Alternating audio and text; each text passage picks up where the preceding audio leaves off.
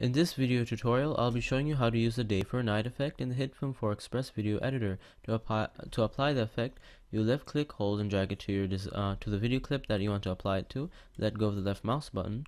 Now that the effect has been applied, go ahead and open up the effects, the day for night effect. Now you have a couple of options. You have horizon, you have near, and you have far. And horizon is basically a gradient that goes across vertically across the video clip. Now I'll go ahead and decrease the horizon so you can see that when I take it out, that the gradient is decreasing and that darker layer kind of just goes away. Now if you increase the horizon, you have that gradient increasing and going across the image, and if you go all the way to 1, then it fully goes over the image and it doesn't show a gradient. So I would personally leave it at something like maybe 3 or 7. Yeah, I would go for 2.5. That doesn't look too bad. Next, you have the near options. You have a red gamma, blue gamma, brightness, and saturation. So what saturation does is decide how black and white your image looks if you decrease the saturation. Now this is a fully black and white video image. If you increase the saturation, you actually allow the colors to be seen through. For example, now that I've increased the saturation to 1, you can see the colors being shown.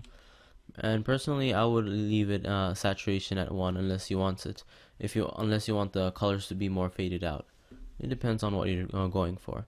Finally, you have brightness, and I would say to use brighter video image for outdoor settings and a darker video image for like indoor settings, because honestly, even at night, unless it's really cloudy, the moonlight kind of shows shows some light into the, or shows some luminescence into the environment. So if you increase the brightness, I wouldn't do it at that much. I'd probably stick it to something like 0.6 for outdoor settings and 0.25 for indoor settings. So yeah, I'm gonna stick this back to 6 since this is an outdoor setting. Finally, you have a red and blue gamma, and what these do is either add or subtract red or blue to the image.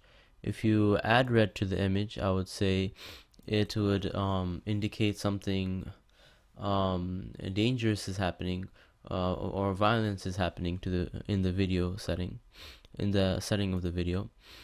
And then if you decrease the red, it just makes the image more blue and green, which matches the colors of the forest, I would say. And let's see, I'm just gonna take the red out and put this to. Oh, by the way, if you want to reset something, you right click that particular option, and then you just left click it, or Control R also does the trick. Alright, now for the blue gamma, if you increase the amount of blue in the image, it makes the image look cooler. This is more suitable for a scene that's near the ocean, I would say near the water. This wouldn't look too bad.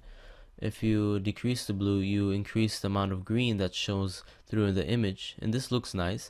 But if you decrease the blue gamma all the way, this makes kind of an eerie green effect, which is nice for like a haunted house, kind of a creepy feel, if that makes sense. And I'm just gonna reverse that. Alright, again, you can just reset it like that. Finally, I think I did mention saturation. Yes, I did. And so the next options or configurations we can work with is the far option over here. And this has a regular gamma, which decides the brightness of the pixels. It's I won't do anything with this, honestly. And then there's brightness. Actually, for gamma, if you have anything that has involves glare, you can probably decrease the gamma. Now you also have the brightness option, and this just controls the brightness at the top, at the very top. And so you can actually control how strong this gradient is.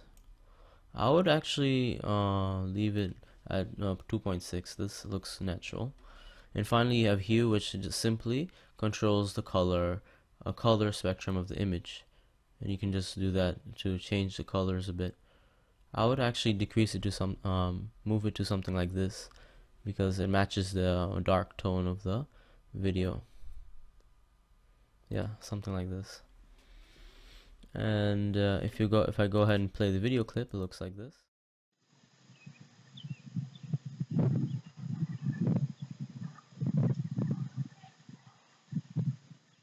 And that's all there is to it. Thank you for listening. If you have any questions, please feel free to ask me in the comments below. I'd appreciate if you like and share this video and subscribe to my channel. Bye.